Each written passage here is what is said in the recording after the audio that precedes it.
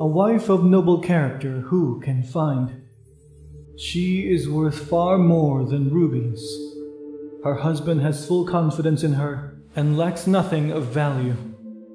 She brings him good, not harm, all the days of her life.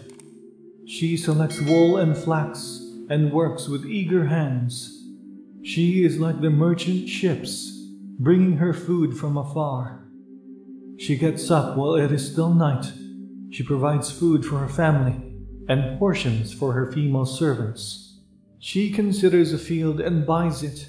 Out of her earrings she plants a vineyard. She sets about her work vigorously. Her arms are strong for her tasks. She sees that her trading is profitable, and her lamp does not go out at night. In her hand she holds the distaff and grasps the spindle with her fingers. She opens her arms to the poor and extends her hands to the needy. When it snows, she has no fear for her household, for all of them are clothed in scarlet. She makes coverings for her bed. She is clothed in fine linen and purple. Her husband is respected at the city gate, where he takes his seat among the elders of the land.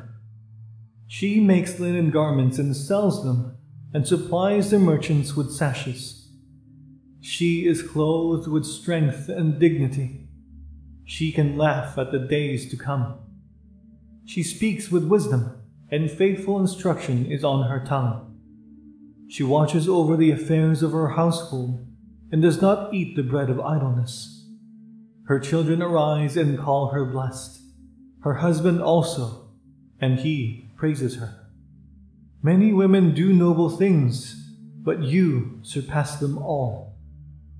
Charm is deceptive, and beauty is fleeting, but a woman who fears the Lord is to be praised. Honor her for all that her hands have done, and let her works bring her praise at the city gate.